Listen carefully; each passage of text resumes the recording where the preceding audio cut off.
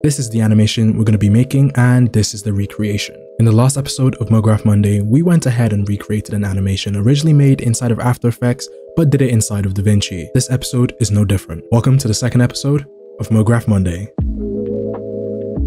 Very quickly here, my timeline resolution is at 1920 by 1080 at 24 frames per second. This video actually does involve some basic level of 3D. If you aren't unfamiliar with that, I actually did go ahead and make a full beginner's guide to 3D inside of DaVinci Resolve. So if I've explained anything that you're not familiar with, go ahead and watch that video and come back to this one. Alright, I'm gonna go ahead and open up another timeline and pull in a Fusion clip and make this 7 seconds and 15 milliseconds. Okay, so now that we are inside of Fusion here, for me, this is the clip I used. On the bottom here, it has the logo, so I'm gonna go ahead and actually crop that out like so. We're gonna start off by making the reveal, which you can do using a fast noise. I'm gonna pull this into the second viewer. I'm gonna scale this all the way up. Something like here will do. I'm gonna go over into my color actually, and then I'm gonna change this to gradient. And then I'm just gonna bring these closer like so. And then I'm going to go back into noise. I'm going to bring the detail up to 4.17 and then the contrast to 2.4. Then going back into color, selecting our black here, I'm going to bring the alpha all the way down. And then going back into noise again, we're going to keyframe our brightness here. I'm going to go here into my timeline and I'm just going to place a keyframe here on brightness. And then going over here, I'm going to place another keyframe on brightness. And going back into our first keyframe, I'm going to bring the scale all the way down to -2. Since there's still some showing, I'm going to bring this down just ever so slightly more. And then in our last keyframe here, I'm going to bring it so the white covers the whole entire screen. Something like 1.5 will do. There's still a little more, so I'm just going to bring that up. So then viewing our animation, we get this. Okay, so let's make it affect the mask input of our media here. I'm going to bring in a background here and just merge this on top. Viewing this, and then I'm going to decrease the alpha. So viewing our map here, it's 2000 by 2000. So going back into transform, I'm going to click auto resolution, type in 2000 there, copy that, and then paste it over. So then now our clip is the same size. So bringing in that fast noise we made, we can go ahead now and pipe this into our mask input. And again, we're going to go over into media, uncheck auto resolution, and just paste our inputs there. So then when we go ahead and view our animation, we can see that our fast noise is affecting the mask input of our media. Okay, I'm actually going to go ahead and copy this here. So if I go ahead and paste our background here, and then pipe this into our background, I'm going to increase the alpha and change this to white and then place this into our clip. So the black lines are gone and it's all white. I'm actually going to go ahead and do this again. So I'm going to copy and then paste and change the color of our background and paste this hex code in here of this color blue. And then I'm going to go ahead and merge that on top, view the merge. And now I'm going to copy and paste this fast noise here. And then I'm actually going to pipe this in as well. So this is the outcome of what we get. We're going to make this a lot nicer by off placing the animation of our second fast noise here. If I go ahead and view our second fast noise here, I'm actually going to go ahead and select all of this, holding Alt and clicking, and go ahead and drag this across. I'm holding Alt because it stops me from going vertically when I'm moving around our axis here. You can see my mouse is going up and down, but it's going left and right. I'm just going to set this back and just offset it a tiny bit. And then I'm just going to go ahead and view our first fast noise, check our second one. And then when we view both of them, we can see that the animation here has been set off slightly later. I'm actually going to go ahead and isolate just this. And I'm going to go ahead and pull this back a little more. So then when we view, we go ahead and we have this, which is a lot more interesting to look at. I'm going to select our merge here, hitting shift space and typing in P image emitter, and then just going ahead and adding that into our scene like so. Viewing this P emitter, hitting shift space again, I'm going to type in P renderer, and then viewing our P renderer, we get this. And basically what our P image emitter is doing is basically building up this image here with particles, and we're going to change the density. We're going to change it to 0.047. And then I'm going to just copy this and paste it in our second density. So then when zooming in into our timeline, we get this. I'm actually going to go ahead and increase the lifespan here so I don't have to do it later. I'm actually going to go ahead over into styling and change the style from point to bitmap. And then I'm going to go ahead and bring in a background here, adding an ellipse and changing it from black to white, and then adding that into our P image emitter. Going into our P image emitter, I'm going to open up the size controls and just bring that down. So going over into our background here, I'm going to go over into image and uncheck auto resolution, and I'm going to make it 1920 by 1920. And then I'm just going to increase the size of our ball here. So then we're left with something that looks like this. we're going to go ahead and add glow to this. Now, if you've used a 3D space before in DaVinci, you'll know that if I just go ahead and add dream glow, you know that you can't connect the input to your glow like this. So we're actually going to go ahead and render this out. And then we're going to go ahead and actually merge this onto a background and just decrease the alpha like so. And then now we can go ahead and pipe this into our dream glow. And then when I view the dream glow, we get this.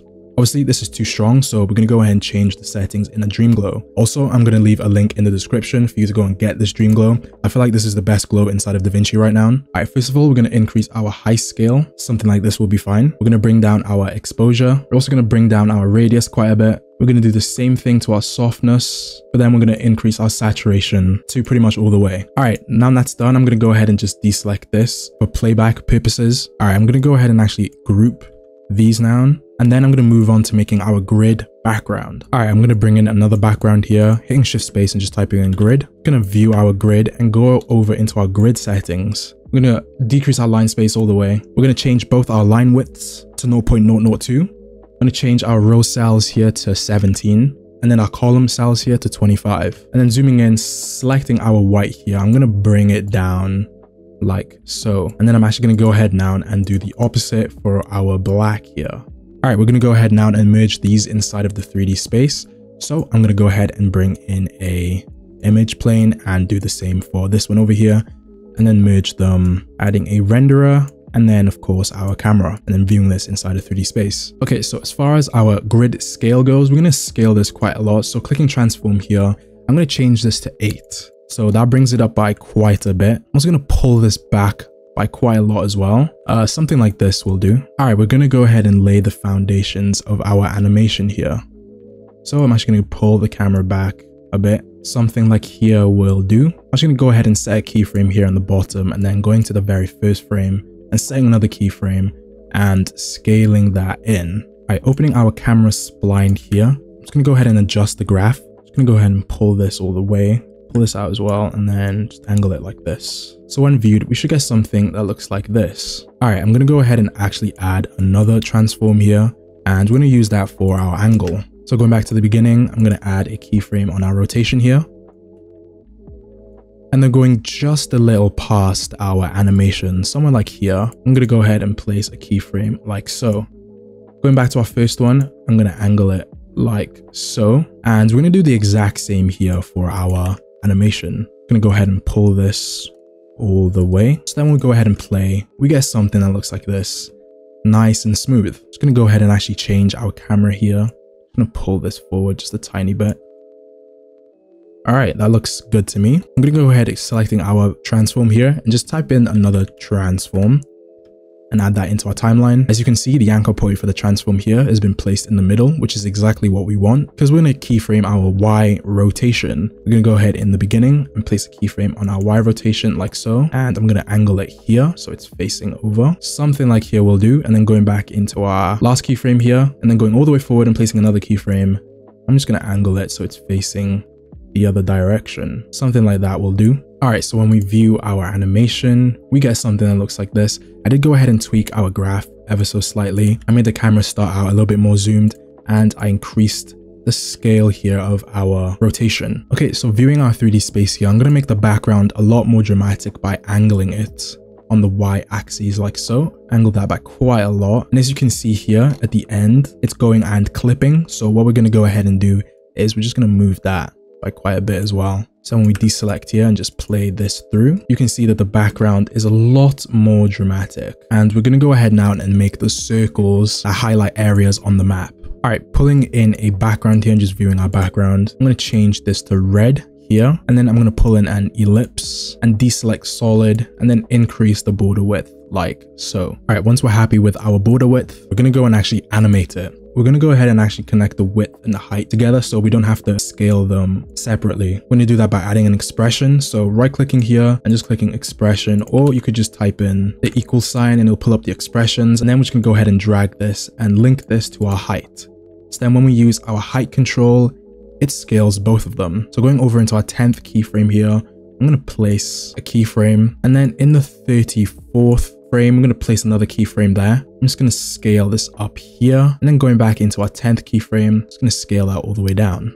Opening up our spline graph here, it's going to go ahead and edit this. I'm going to pull this up, and we should go ahead and have something like this. So we're going to go ahead now and actually add a duplicate and then offset the keyframes so it appears just after our animation. All right, hitting shift space, I'm going to type in duplicate node and then just add that in. And all we're going to do is change the time offset to -3. So then we view our duplicate, we get something that looks like this. Nice. Clicking our ellipse here, we're going to make it fade out, or just before our animation finishes scaling up. I'm going to place a keyframe here on level, and then going into frame 55 here, I'm going to go ahead and place another one. I'm just going to scale that down all the way to 0. And then in our first keyframe here for our level, I'm just going to decrease this so it's just a little bit see-through. I think that's good to me. We're going to go ahead here and extend our group. And then I'm just going to go ahead and merge this on top of our group here. And as you can tell, this is way bigger than it needs to. So we're going to go ahead and add a transform after the duplicate. Viewing this merge here, I'm just going to go ahead and resize this. Okay, I think something like that looks good to me. Deselecting our merge here and just going ahead and viewing this, we get something that looks like this. We're going to go ahead now and just move this over. I'm going to duplicate this by copying and pasting.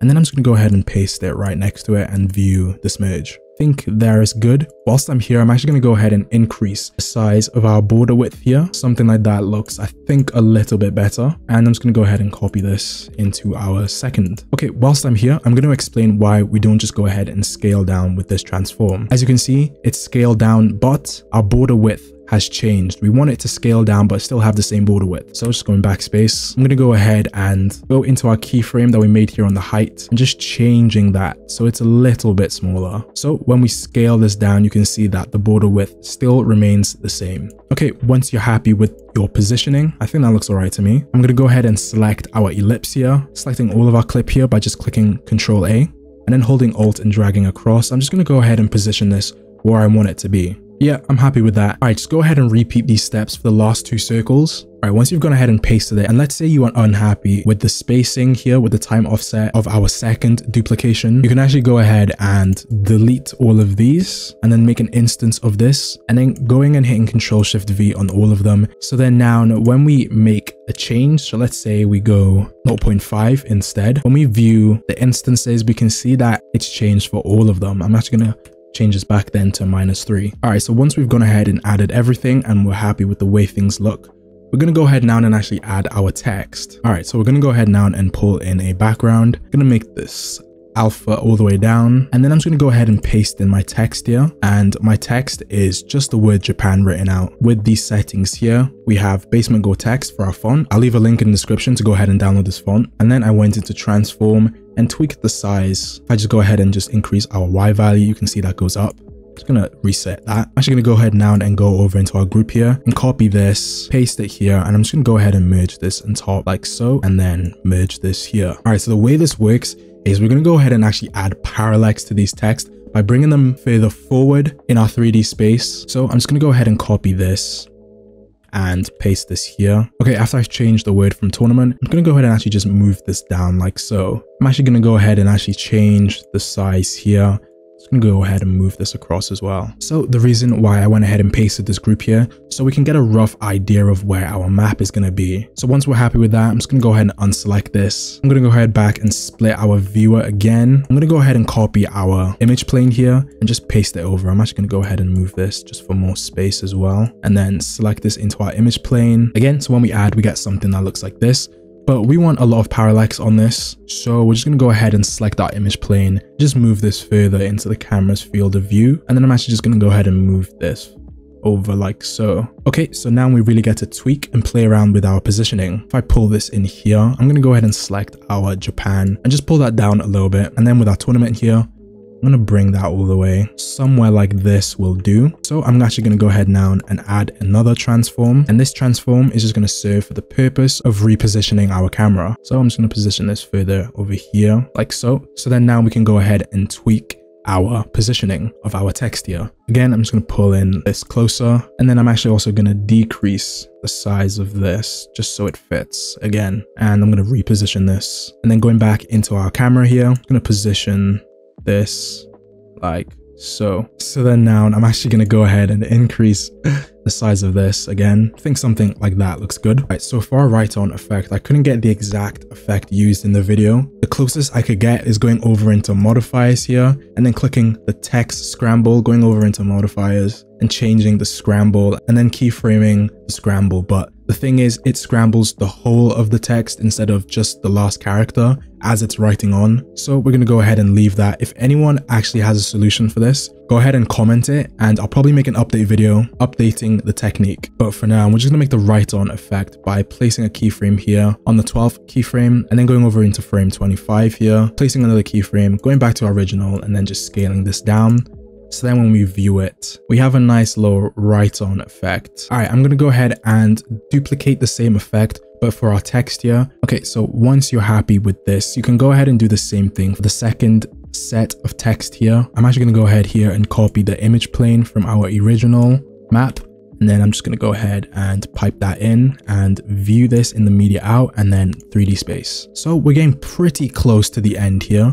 I'm actually going to go ahead now and add parallax to this by moving this forward ever so slightly, like so. We're going to go ahead here and make the final steps, which is the glow.